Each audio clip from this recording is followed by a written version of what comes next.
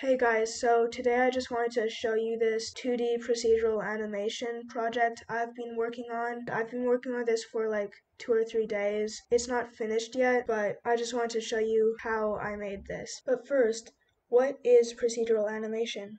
Well, if you're watching this video, then you probably know what it is, but for those of you who aren't watching this video, procedural animation is basically just an animation, except it's not pre-recorded. It is created during runtime, so it can be adapted and stuff based on the environment around it. So what I did was, at the start, I just modeled this stick person in Photoshop. So then in Unity, I rigged him and added inverse kinematics, which is something that's helpful for animating and also is helpful for making procedural animations. Basically what it does is it puts the legs in a certain position so that the foot can be in a spot that you'd want it to be. So with this, I made an animation for walking with the arms, and then I needed a script to place the feet where they needed to be so that my character could walk. So what I do is I raycast down slightly in front of the character, and then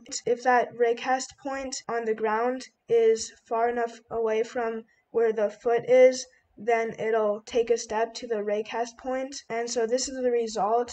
Right now it just looks like hopping, but what I need to do now is make it like switch which foot needs to step.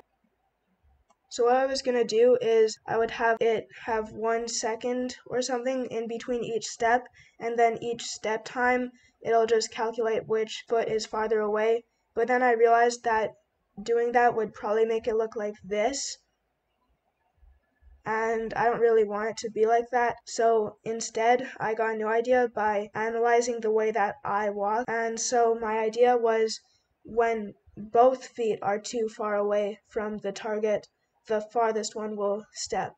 And so I implemented this, and I was surprised when it actually worked. This is the result.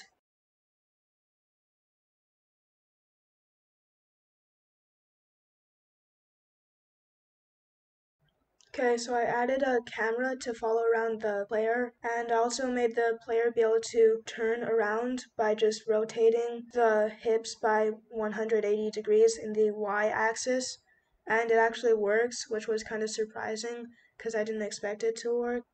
I also added another character so that could be multiplayer maybe. I also added the ability to ragdoll, so your character can ragdoll whenever you press the jump button.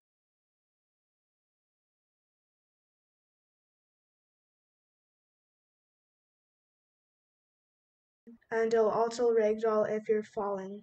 Thanks for watching this video. If you liked it, then check out some of my other projects that I work on my channel, and also consider subscribing because it really helps me out and it takes like a few seconds to do. So thanks and bye.